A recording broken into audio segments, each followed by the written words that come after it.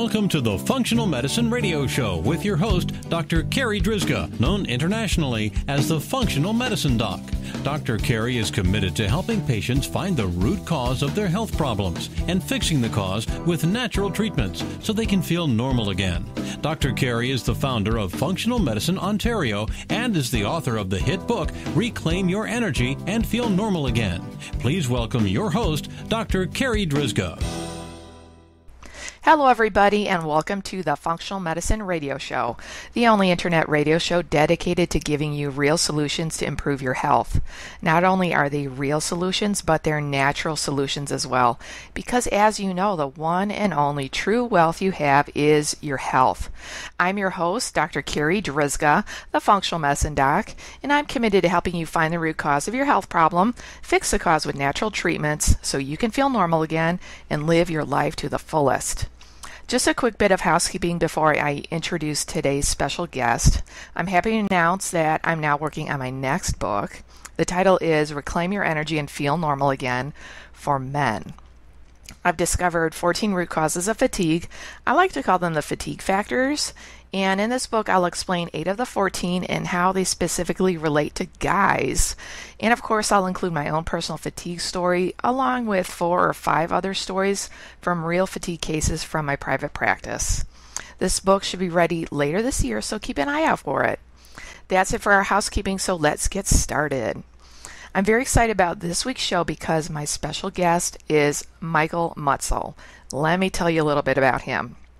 Mike is working on his master's in clinical nutrition, and he lectures on the power of nutrition and functional medicine. His book is The Belly Fat Effect, the real secret about how your diet, intestinal health, and gut bacteria help you burn fat. Mike lives in Kirkland, Washington with his wife, Deanna, who is a chiropractor and has a daughter and 2 dogs. Mike, thank you so much for being my special guest today on this episode of the Functional Medicine Radio Show. My pleasure, Dr. Carri. Thanks so much for having me. Well, we have a lot in common.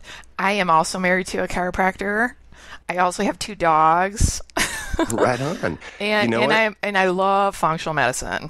Absolutely. And we actually do have a lot in common, more than you know. And so my wife's actually from Ontario as well. So you may not know that. So, oh, really? What part of Ontario is she from? She's from Elora, which is, I don't know if you're familiar with that. It's just a little bit north. Yeah, it's a small little town north of Mississauga is the closest big city I would remember. It's about 90 minutes north of that. Oh, okay, so. Okay. Yeah, I'm actually born and raised in Chicago, and I'm transplanted to Canada. There you go. And awesome. So your wife transplanted to the U.S. Right. Yeah, she went the other way. That's funny. Oh, so let's talk about your book today, because one of the things you say in your book is you promise to change the way we look at metabolism, and that's a pretty bold statement. Yeah, it's funny. For a long time, we've had this kind of one-dimensional viewpoint of our metabolism. We think that, certain foods, affect, for example, blood sugar regulation.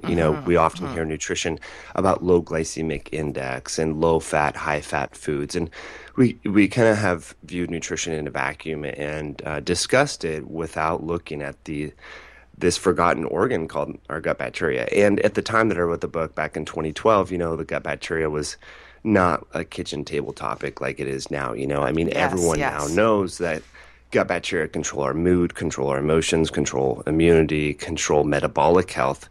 And that's, why, kind of the impetus for writing the book. And when I started writing it, actually back in 2010, but anyway, so the whole concept of the book and the whole paradigm that I'm trying to instill in people's brains is that when you eat your food, or any negative emotion that you think, exercise patterns, habits, stressors, and so forth, all those factors affect this microbiome, this 100 trillion single-celled collection of microorganisms that has 6,300 and some odd different functions, more metabolic functions than our liver, which is one of the most metabolically active organs in our body. So it's very active. And so the point here is that we need to eat a lot of color, a lot of phytonutrients. We need to really focus on digestive health, which we can talk about the importance of that. And chewing food mindfully, which is a huge step there. But really, the the color, the phytonutrients, and then look at macronutrients a little bit later. But I like to really focus on encouraging people to eat a lot of berries, a lot of herbs, spices, curcumin, turmeric, rosemary, garlic, ginger, things like that can really enhance the diversity of your gut microbiome, so that they'll make your other lifestyle habits that you change to achieve optimal health more stable and solidified. There's so much that you talk about in your book, and I know we will not have time to cover it all today. I might already have you back for a second episode here, but can you talk a little bit about what is sick fat? Yeah, great question. Well, it's funny when you look at fat under a microscope, and we're talking about adipose tissue or body fat, there's some things that kind of shift over time as people put on more and more weight. And this is noticeable actually starting in children. And that's what was really profound. You start to see these pathological shifts in adipose tissue as early as children of 8 years old. And these pathological shifts, I believe, and research shows this, one of the factors that make weight loss when people get really overweight or obese and they're trying to lose weight. I think these shifts, the research shows this, makes that harder and more difficult. And so what we see is, fat tissue kind of has this propensity when it gets inflamed and sick, like what we're talking about here in the context of overweight and obesity, is there's a lot of immune cells that infiltrate in and around fat tissue. And these immune cells thrive on sugar. They start releasing a lot of pro-inflammatory cytokines, and as I'm sure your listeners know, the root of pretty much every disease that you can think of is inflammatory based. And so, we get this whole body low-grade inflammation, and that really kind of skews our metabolism out of a fat-burning mode into more of a sugar-burning mode.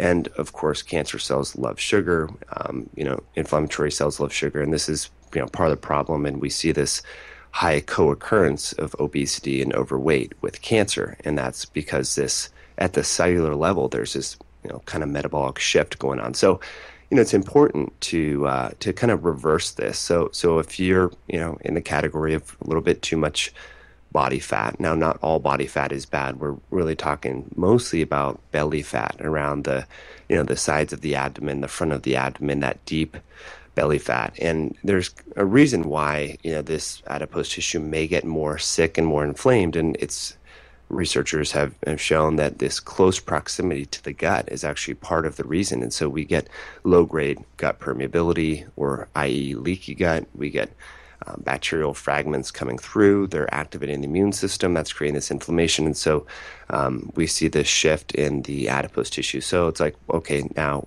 what do you do? What can you do about this? Well, an interesting thing is that's not really discussed in the fitness community is this notion of like hypoxia, or reduced oxygen levels. And so what we see is when fat tissue becomes inflamed and becomes sick, it becomes really devoid of oxygen. And so tissue biopsies of overweight versus lean individuals have shown this. And when oxygen is deficient, you can't really start burning fat. You can't access that fat in the deep adipose tissue. So one thing that I recommend for all people that are trying to lose weight is to focus on whole body movements. So movements like deadlifts, movements like squats, even things like Tai Chi and yoga, more body weight resistant type whole body movements, and that will increase blood flow locally in the abdomen and so forth. And that's really important to reverse this hypoxia and to reverse this inflammation. So, and then doing core exercises pretty much every day, like making a morning routine of getting up and doing some ab crunches, some planks, doing some downward dog, things like that to really increase blood flow. Even massaging your abdomen, I think, is really beneficial. Research shows this helps to increase microcirculation, reverse hypoxia, and I think that's a huge step in the first direction outside of gut bacteria health and macronutrients and all that we can talk about to help to reverse this sick fat. So a key component that you're saying is just getting more oxygen deep into the tissues. Yeah, and it gets a little bit nitty-gritty into the science, but there's this signaling molecule called hypoxia inducible factor 1 alpha. And this is a huge part of why people become inflamed and insulin resistant and why fat tissue gets all dysfunctional.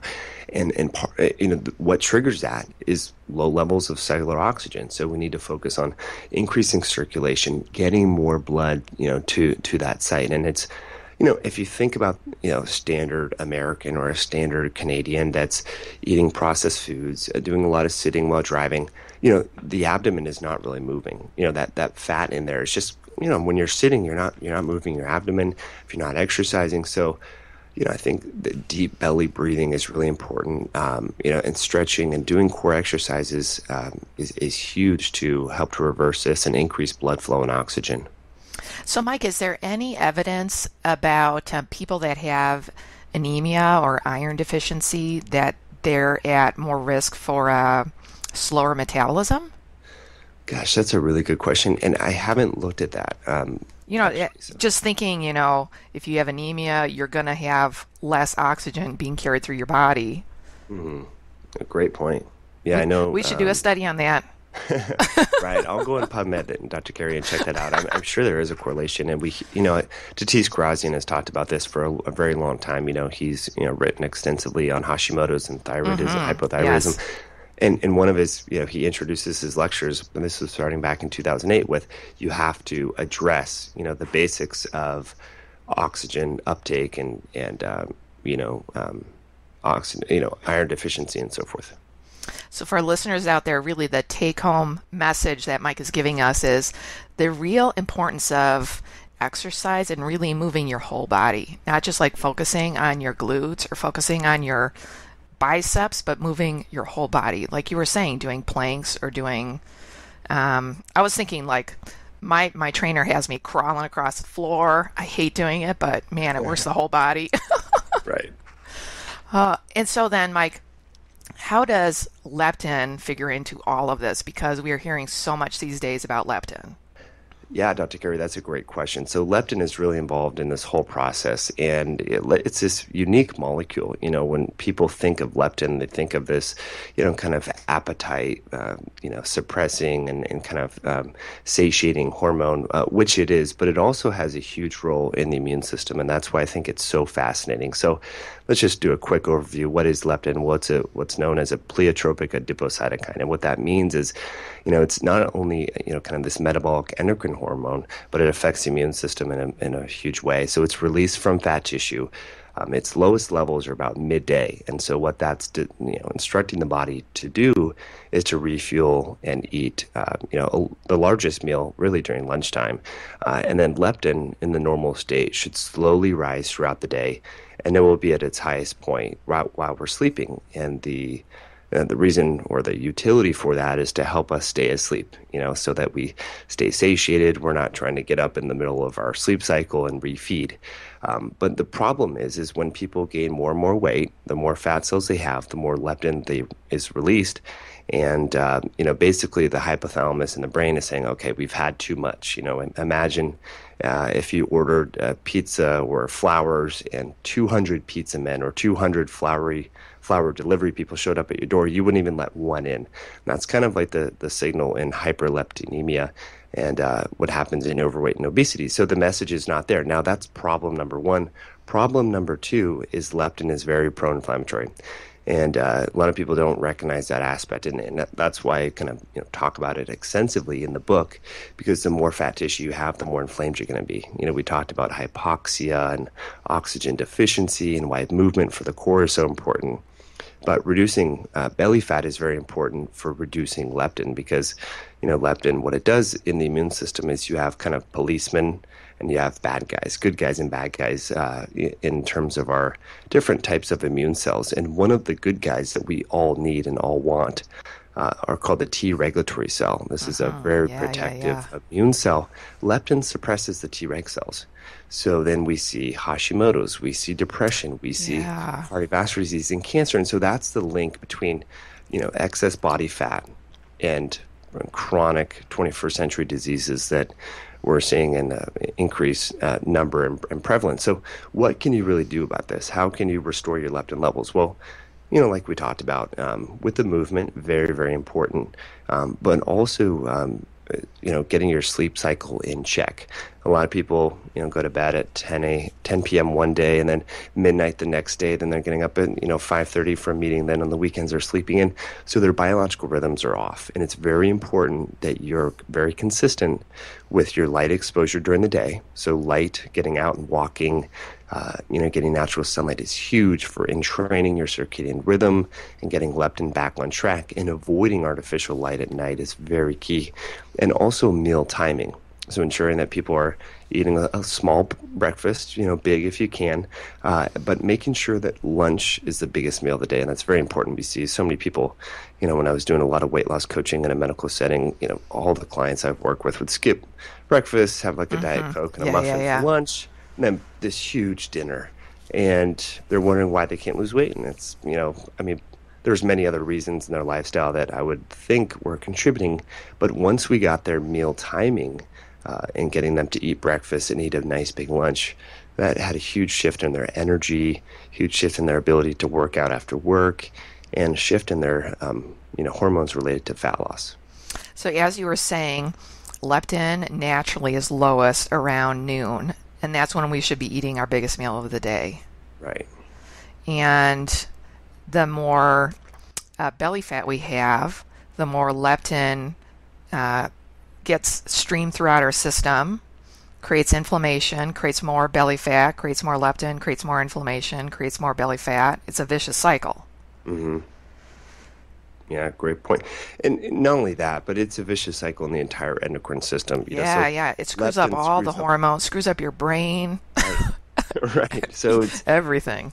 It's tough, and that's why we see such a high co-occurrence of various, from low testosterone in men to, autoimmune thyroid disease in women with body fat. And it's not that, because body fat's not inert. That's what, we kind of talked about, these pathological changes that occur as early as, 8-year-old children. It may even start earlier. And so, it's there's a lot of small things. The good news, that's the bad, of fat. But the good news is there's so many things we can do. And there's so many people that, I get emails all the time from people that have kind of implemented some of these things, very small steps, like we talked about sleep cycles and, doing whole body movements. And then the other big one would be getting rid of toxins. We know that these endocrine disrupting chemicals in our beds, in our pillows, in our couches, in our food, air, and water, all affect fat cell signaling and fat cell biology, which is really problematic. And so that's another huge area, is just clean up your entire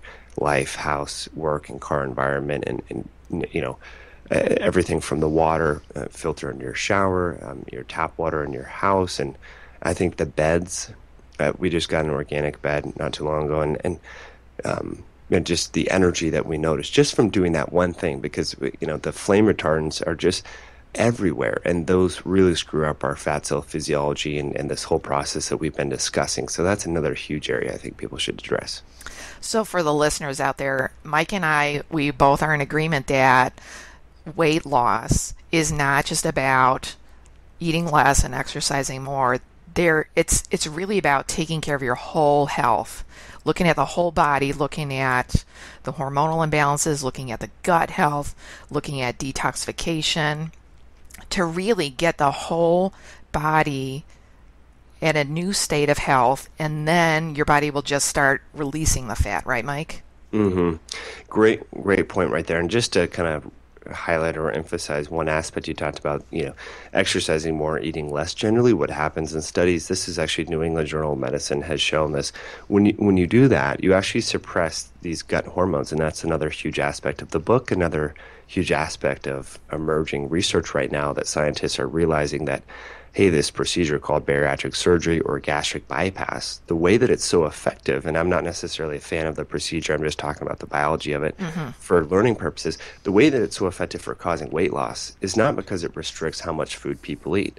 It changes the gut ecology and the hormones released from the GI tract. So the GI tract is this really complex, shipping and receiving center, if you will. It's going to take incoming nutrients, process those through different transporters, absorb things, different, macro and micronutrients, and send them to the body. I mean, it's very complex and dynamic. And in so doing, it releases a lot of these hormones. The category are called incretin hormones. And guess what? Gastric bypass dramatically increases these gut hormones that are often suppressed in diabetics and overweight and obese individuals. So when you suppress the amount of food that's coming in, guess what? You also suppress these hormones. And one study that I was referring to, New England Journal of Medicine, showed that these hormones were suppressed for up to 18 months after an 8-week weight loss, low-calorie diet. So this is a huge aspect. And again, another big point in the book, Belly Fat Effect, is focus on these gut hormones.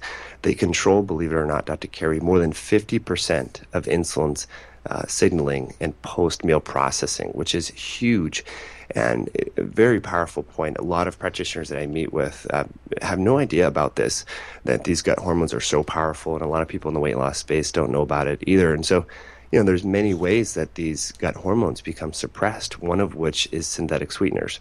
So here we go. Someone goes on a low-calorie diet, so they're suppressing their gut hormones for up to 18 months, and this is per New England Journal of Medicine and other research studies.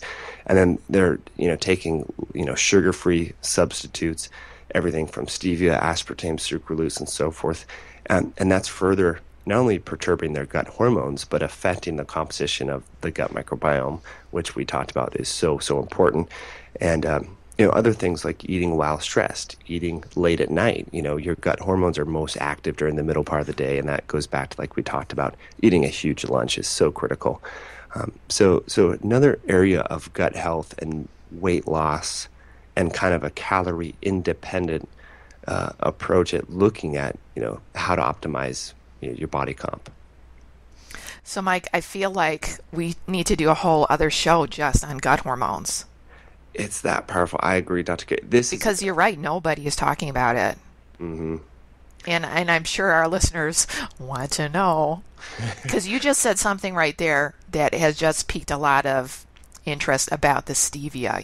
So many people are on stevia because it's supposedly so much healthier for you than regular sugar. And you just said, no, that's going to script your gut hormones. Yeah, well, I mean, so I don't know if you've played around with the glucometer yourself, Dr. Carri, but my wife and I, just for fun, we have these ketone sticks and these blood glucose sticks, and I would encourage everyone to do this at home so you know what foods affect your blood sugar, how stress affects your blood sugar, and you can really quantify it. I think, having data is really important for kind of tracking things, and what you can track, you can improve. But anyway, we used to have a lot of stevia in the house, and just because, it's like this natural, sugar, substitute, and my wife particularly likes it in her coffee, and so we started playing around, and guess what? Stevia has a spike in your post-meal blood sugar. So it hasn't been studied that it affects the gut hormones in a super negative way like aspartame and sucralose does, but it still does affect the signaling and these taste receptors and so forth. And so after we saw that, and we, this is obviously unpublished, just, my wife and I mess around in the kitchen with these blood glucose sticks, but we have seen repetitively, consistently, stevia spikes your blood sugar after a meal more so than not. And so I think, in my opinion, it's a no-no. It's out, even though it's low calorie, it's supposedly healthy and natural. I'm done with that. I think that we just need to get rid of all sweeteners entirely and just eat real food. And that helps to reset this entire process. And so once you kind of do that, you'll realize how these, kind of fake sweeteners, they taste chemically once you get them out of your body, even stevia or xylitol. Mm-hmm. So as you said, we always seem to go back to the basics. That's always what functional medicine is about. Always going back to the basics, eating real food, getting good amounts of exercise, moving your whole body, making sure you're sleeping great, making sure you're getting bright light exposure during the day. And as you were saying, eating your biggest meal at lunchtime. So Mike, we're starting to run low on time. How can our listeners find out more about you? Where can they find your book? Do you have a Facebook page? What is your website? Give us all the details. Yeah, I would love to. Thanks for asking me. So the best website is called highintensityhealth.com. So that's kind of my blog where we do a lot of videos, and I also have a podcast like yourself, Dr. Carri, and information there, about different real food cooking tips that my wife and I film, and also information about some blog posts on some of the things that we discussed here today, Dr. Carri, but in a little bit more depth. I have blog posts on gut hormones and endocrine disrupting chemicals, and ways to increase the diversity of your gut bacteria and all that. Now, if you're looking for like a video series, if you go to bellyfateffect.com, I have a 3-part free video series where people can just opt in and view some of that. And they've been viewed, 15,000 times by people all over the world and have a lot of great comments and feedback. And that's entirely free. So, I'm on Facebook too. It's just facebook.com/Mike Mutzel MS. And we're on Instagram and Twitter and all throughout the web. So, would definitely love to connect with anyone if they're interested. So for the listeners out there, if you're driving in your car right now, if you're out jogging, whatever you're doing, I'll make sure that all of those links are in the podcast notes so that you can easily find Mike and all of his information. Mike, thank you so much for being my special guest today. This has been an awesome interview, and I cannot wait for part 2 where we're going to talk about gut hormones. Would love to do it. Thanks so much for the invite, Dr. Carri. All right, that wraps up this very special episode of the Functional Medicine Radio Show with Michael Mutzel. And I want to thank you, our listeners, for tuning in today. And I'd like to invite you back next week for another episode of the Functional Medicine Radio Show. As always, I'm your host, Dr. Carri Drzyzga, the Functional Medicine Doc. Have a great week, everyone. You've been listening to the Functional Medicine Radio Show with your host, Dr. Carri Drzyzga, known internationally as the Functional Medicine Doc. Dr. Carri is committed to helping patients find the root cause of their health problems and fixing the cause with natural treatments so they can feel normal again. Dr. Carri is the founder of Functional Medicine Ontario and is the author of the hit book, Reclaim Your Energy and Feel Normal Again. Please tell your friends about the Functional Medicine Radio Show, and we'll see you next week with more from Dr. Carri.